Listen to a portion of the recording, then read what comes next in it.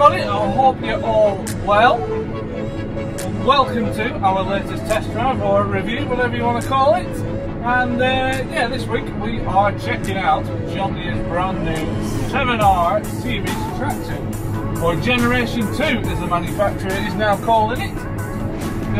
But to me it's more like, I'd say it's more like the third version of the 7R series tractor. If you cast your mind back to when the 7R was originally launched around sort of 2011, 2012, something like that. It originally came with, do you remember the push type cooling package, which didn't last that very long, and then it also came with the choice of, I think it was the command quad transmission and the auto power.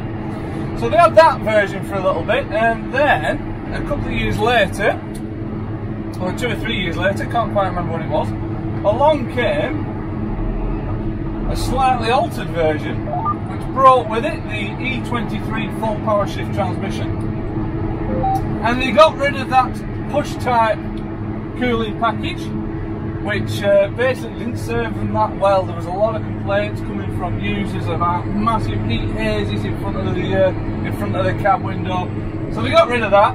So like I said, they introduced that new transmission.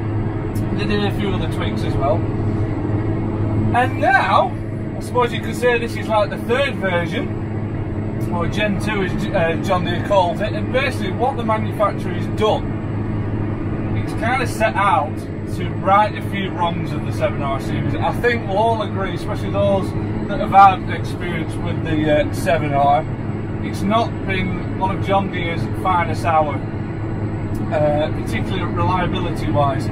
So with this Gen 2, the manufacturer has basically just gone right through the tractor, tweaked loads of areas, a lot more areas than I originally thought. Particularly when you look at it from the outside, it looks like they've just stuck a bit of lip gloss on it and then done a few tweaks and alterations in the cab.